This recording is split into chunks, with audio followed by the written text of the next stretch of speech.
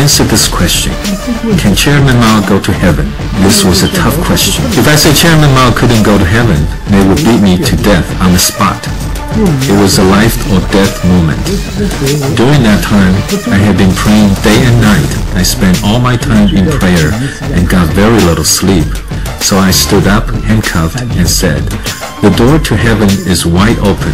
Everyone can enter as long as he acknowledges that Jesus is the Son of God, was crucified on the cross, that his blood can cleanse all our sins, and admits he is a sinner and is willing to receive Jesus as Savior.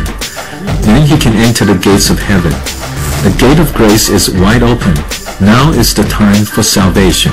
I'm only too anxious to see you all repent and receive Jesus and his grace." The government commissar stepped down from the platform and hit me angrily. "Moses Shea, you are preaching again." I said, "You all asked me to speak.